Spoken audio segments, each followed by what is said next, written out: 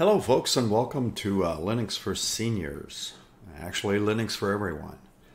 So today I'm going to be talking about calendars. One large calendar that you can install, and I'll show you what's built into the MX Xfce platform. Before I get going, I just want to make brief mention, if you've never heard of my channel, just that none of my videos are under 2 minutes. So I'm just going to I'll just do it this way. So let me stress that out a little bit. So anyways, I started this channel on February 9th. My previous channel, I had over 450 videos, just to let you know. So Linux for Seniors, what I created with my intent of making simple videos. And Linux is definitely for any age, but I generated this toward the senior community. So basically I'm explaining these videos probably in some people would call it probably a lengthy tone. In other words, I'm going to try to explain things. And that's why these videos are a lot longer than some, if you find those on the internet. You'll also find that I do things slightly different than maybe some other folks out there. Everybody has a different way of doing things, so I keep mentioning that. A lot of people always think, well, it's better to do it this way or that way. You know what? There is better ways to do anything, but I'm just going to show you some of my tips. So I have been around Linux for over 25 years, so I've seen lots of distributions. I've seen lots of things, and I've also created videos with some unique perspectives. Let's put it that way. If you do become a subscriber, which I highly encourage that you do, you can start and stop these videos at any time. Return tomorrow, next day, or following week to pick up where you left off. That's the benefit of that. I also recommend that you watch my videos on a large screen if all possible. Since your mobile device screens, I'll just use one example like a cell phone. These screens are too small for most of the viewing if you're viewing text. Now if you're using a standard web browser, it's kind of nice. I'll show you a hidden little trick you can do with your Firefox. Hold down your control key and scroll up to enlarge the text, and then scroll back using your computer mouse. As an example, that's too small. So I'll scroll back out. Anyways, and then that feature also work in your file manager if you haven't tried it yet.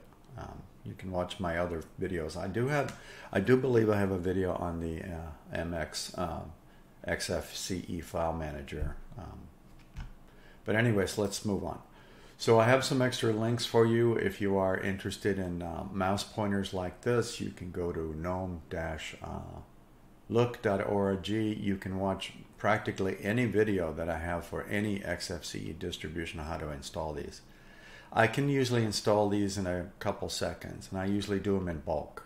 And I use the file managers for actually installing that, and not any of the other submenus, to be honest with you. It's just my way, as one would put it. If you're interested in different Linux distributions, you may want to check out distrowatch.com. New subscribers may miss this if they're using a standard web browser, and there are little links up here. There's only 5 of them.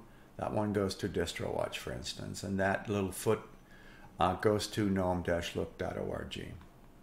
Okay, so I have some additional links, and this is just a limitation with YouTube that I can't put more links in here. I don't believe these are available on your mobile devices, and neither is this little magnifying glass. This magnifying glass can be found in all of these tabs in here. You just click that. While I'm in the video section, you can scroll. My video library is a little over 30 videos currently. That's not too bad for somebody starting this on the 9th. Again, my previous project was over 450. With that said, if you're using a standard web browser, you can use this magnifying glass to do searches. One example is like mouse, like computer mouse, and it starts finding videos on anything with the word mouse in it. Here's one for MX, and that's how you can install these mouse pointers. Here's Pop! OS, Linux Mint, Gen 2, and so forth and so on. It's just looking for keywords. On your mobile applications, this is, and over here on your desktop, this searches all of YouTube. This only searches my videos. All of my videos are keyword indexed.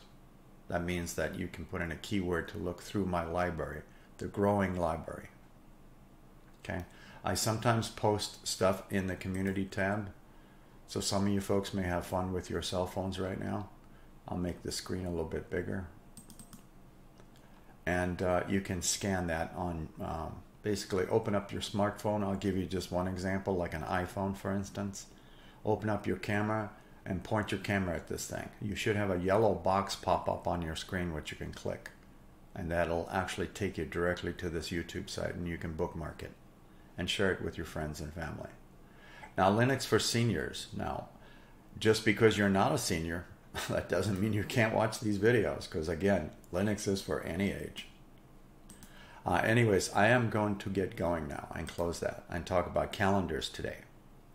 So this is the latest version of MX, so I can open up Terminal just for a second to let you see Neofetch. That command is just what's in the box is what I call it. What am I operating with? And it's, you can see the MX logo right through these characters. So again, this is MX, the 64-bit version of the Xfce desktop. And don't read too much into what I have for hardware and a lot of RAM. You don't need all this horsepower, but all of my computers, I do other stuff. So they're loaded with RAM and sometimes high definition graphic cards. But we're just going to focus in on this part. So this is MX, the Xfce desktop. Okay, so far so good, hopefully.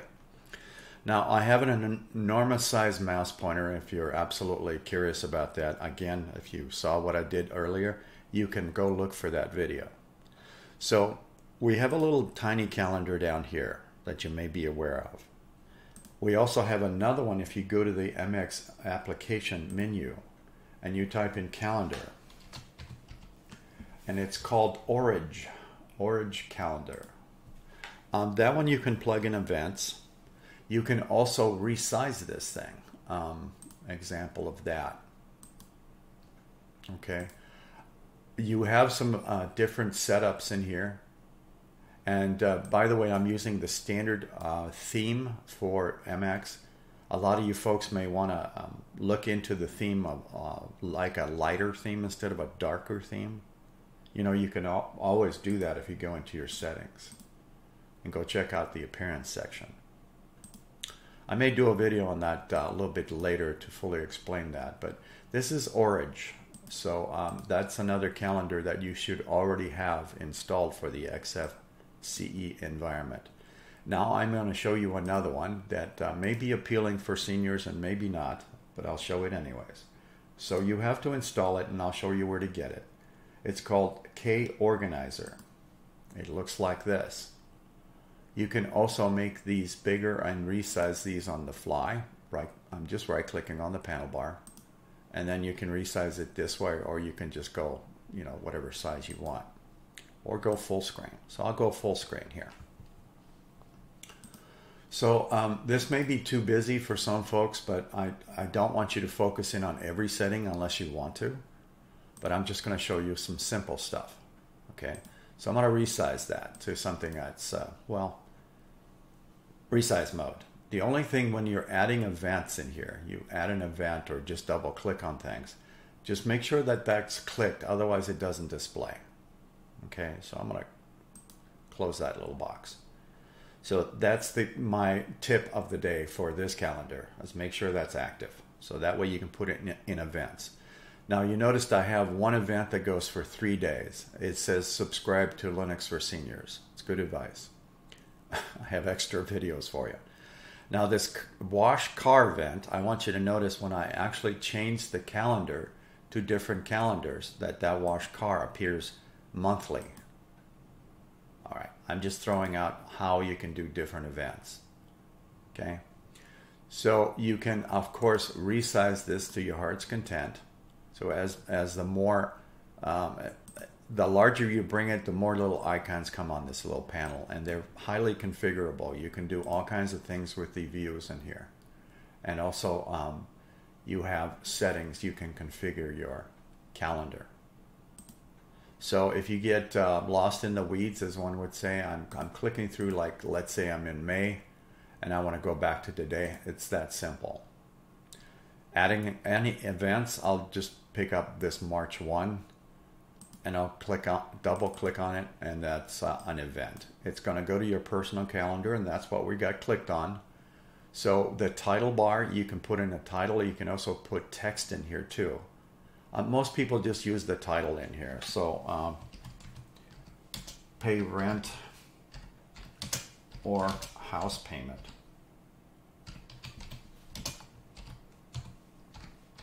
Spelling doesn't count.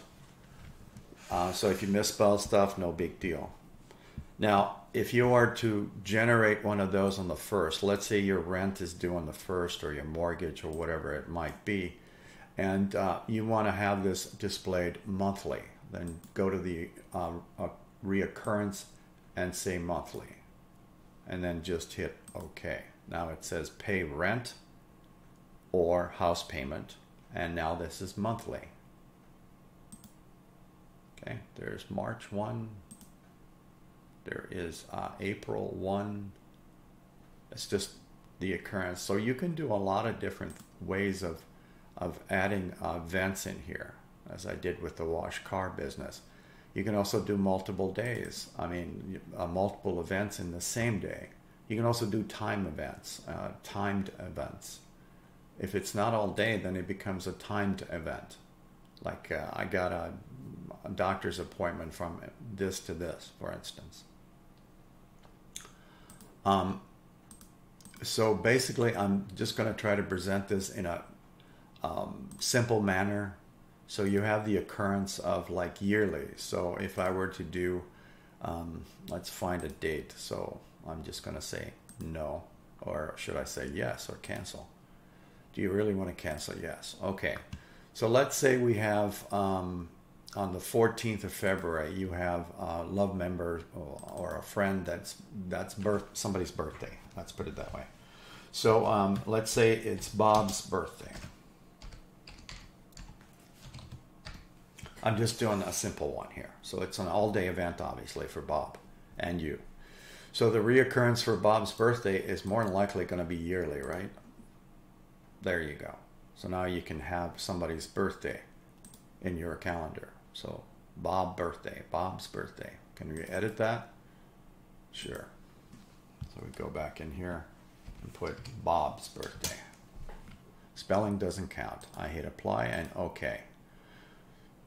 All right, so I go with the next year. Next year in February 2024. It's Bob's birthday, February 2024. Why is the car wash still here? Because I told it to have reoccurrences every month forever. The same thing goes with the rent or the mortgage payment. I also want you to notice when I click the event, it populates in here. It says pay rent or house payment. Personal calendar. Duration 1 day. So you got some info stuff in here at the same time. I can also blow it up full screen, and when you do that, you'll get some extra dates in here. All right, so what happens if I get lost in the weeds and I want to go back to today? And just click that. It's right here. Now I'm back to today. I'm filming this on the 22nd of February 2023. So you can see Bob's birthday is going to be repeated annually. You can see where it actually says the last line reoccurs yearly on February 14th. So you can add events spanning a couple of 3 days, in my case. Subscribe to Linux for Seniors. So you can minimize it. A little hidden trick, double click on this line to maximize it, and it goes back to the resized box. And you can make this pretty much any size you want. Okay. Of course, it cuts out a lot of the information here, but you can always go maximum size. Now, where do I get that calendar? Again, what is it called again? Korganizer. So let's go to the MX package installer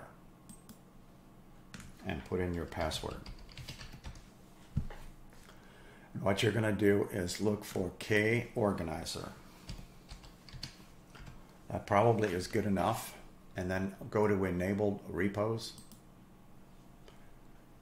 and allow it to do its thing. And there is Korganizer. Mine's installed, that's why it has a check mark. So there's a calendar and personal organizer, Korganizer. Just click it and install it. Okay. Nothing is perfect, but again, I just put that up there. So one more time, I have an actual web-based icon I created. If you watch my other videos, I actually posted that. So I would hit subscribe.